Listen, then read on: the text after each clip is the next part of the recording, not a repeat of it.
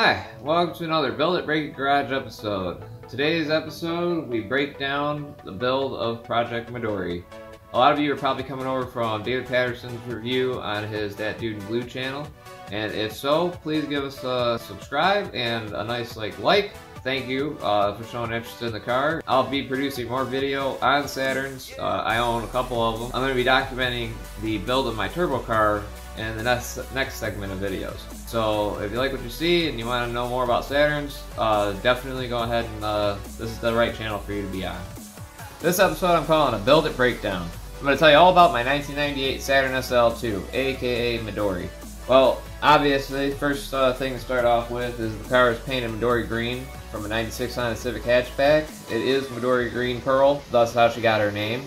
If you look right here, that's actually all the colors the car has ever been. The car has been, it started off its life as a dark blue, the stock Saturn normal color. Then I painted it grabber orange, at least this side of the car. I didn't ever paint the passenger side. It was way too hot. Couldn't drive around like that. So I ended up painting it flat black just to cover up everything and kind of go for a stealthy look. The car sat like that for quite a few years until finally I had a buddy that could paint. He said that he was willing to paint my car for me. So we were originally going to paint it gloss black, but then I realized the car was black for the past couple of years already, and I wanted to do something different. So my buddy Melvin had a 96 Honda Civic hatchback in Midori green, and I just fell in love with the color. Green's not even my favorite color. The reason why I actually picked this color was because it goes so well with purple, and that's my main accents is all the purple stuff. That's the reason why the car is actually Midori green. It's got the windows tinted this year. The car is actually all on airbags. It's on Subaru WRX bags. They're from Raceland. The car is also running on a Airlift 3P management with all 3/8 airlines, so it's all pretty responsive. It goes up and down really well. The car has a 1-of-1 dry carbon fiber wing on it from Wings West. As far as my knowledge goes, that wing is only one of its kind. Now, Wings West did make a production version of this wing in wet carbon fiber, which is the more glossy kind, but this is the only one of its kind that I know of that is in dry carbon. That's the reason why it's on the car. I like it.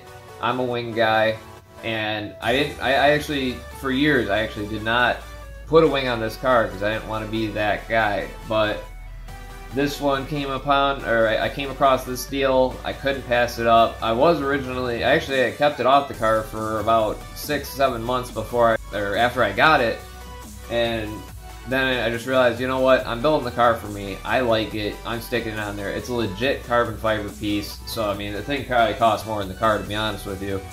So, that's why it's on there. I like it, and it's just stick.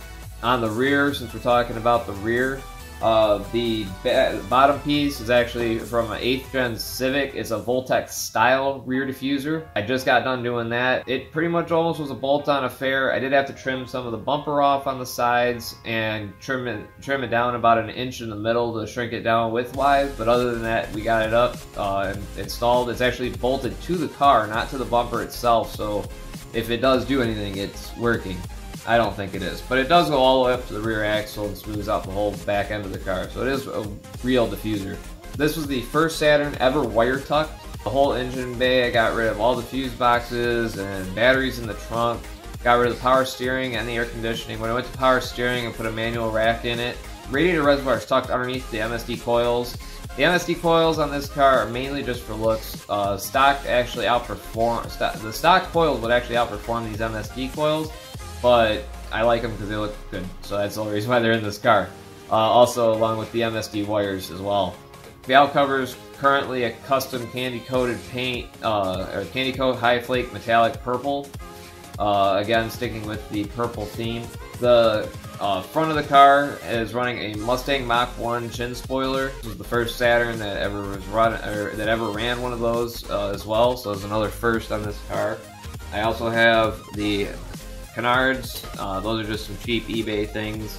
The mirror, actually here, this is off a SC2 mirror, which is the two-door Saturn mirror. Thus is why it's painted.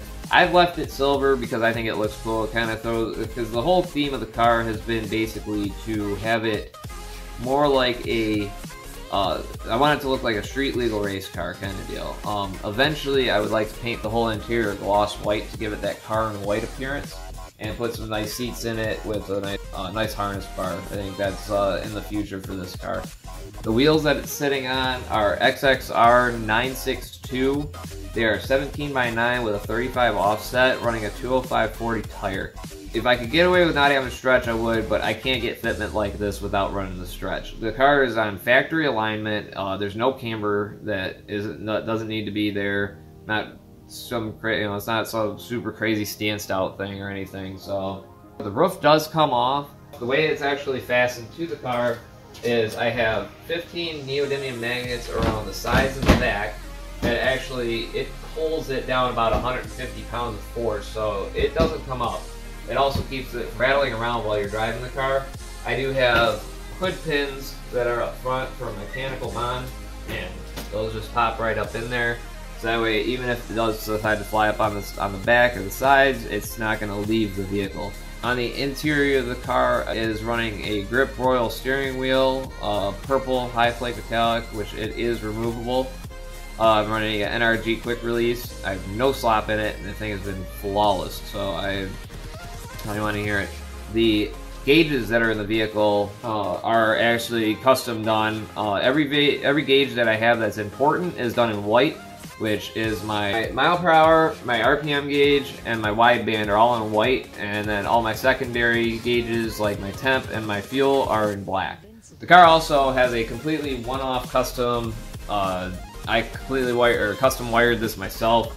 I have a full Bluetooth controlled LED underglow on this vehicle, and it did come out pretty good. There's a couple hundred different LEDs that are underneath the vehicle, so I mean it really looks like it's glowing in person. It photographs really well too, so I mean you'll be able to see it here.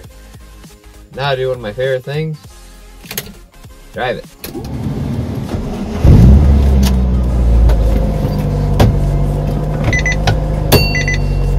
So sorry about the shaky footage. I wanted to take you guys along with me on how it is to drive this car.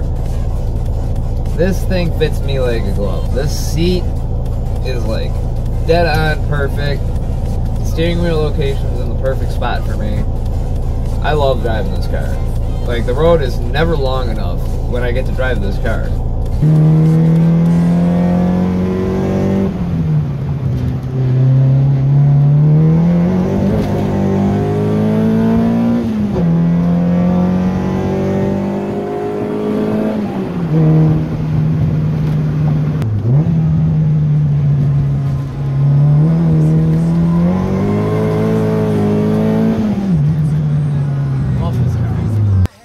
So the backstory on the car, I've had this car since 2005. So I'm coming on my 14th year of ownership of this vehicle.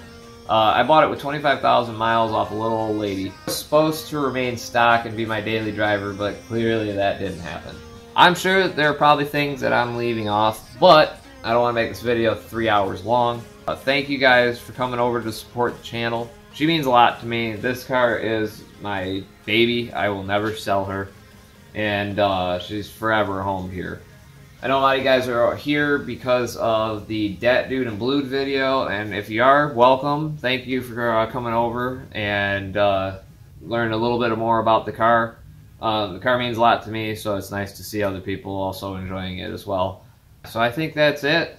I'm going to leave it off there, and if there's any other questions about the car or anything, go on ahead and leave me a comment, and I'll look forward to seeing you guys in the next video. Peace.